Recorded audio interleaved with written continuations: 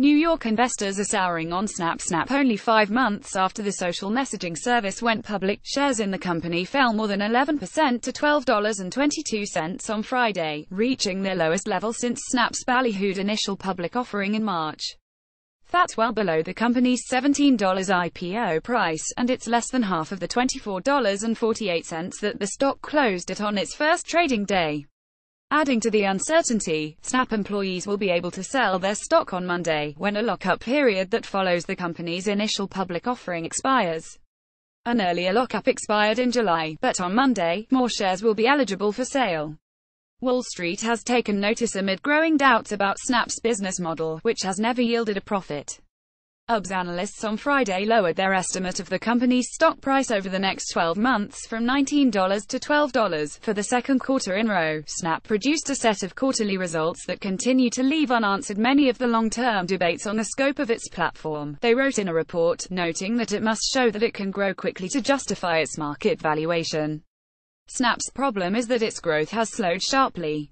The company disclosed Thursday in reporting its latest earnings that user growth for the April-June period was up only 4% from the previous quarter. An average of 173 million people used Snap daily during the latest quarter. Snap reported revenue of $181.7 million for the quarter, up from $71.8 million in the year-ago period.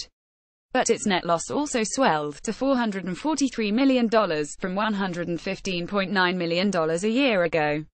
Snap founder and CEO Evan Spiegel thinks the company is on the right track. In a conference call with analysts on Thursday, he said Snap's ability to make money off its considerable user base is progressing nicely and highlighted the 153% increase in revenue from a year ago. Spiegel also said more advertisers are adopting Snap's ad platform, and he highlighted the growing popularity of its new tech features. We've seen great traction with many of our new products, from lenses and creative tools that inspire Snap creation to search, maps and memories that provide new ways to view Snaps, he said. Although many of these products are in their infancy, we should be able to improve them quickly as our community adopts them and lets us know how we can better serve their needs. Snap must hope its community acts fast. An analyst for Morgan Stanley, the lead underwriter for Snap's IPO, recently cut his rating on the company's stock, citing competition from Facebook-owned Instagram and worries that Snap's advertising offerings aren't improving.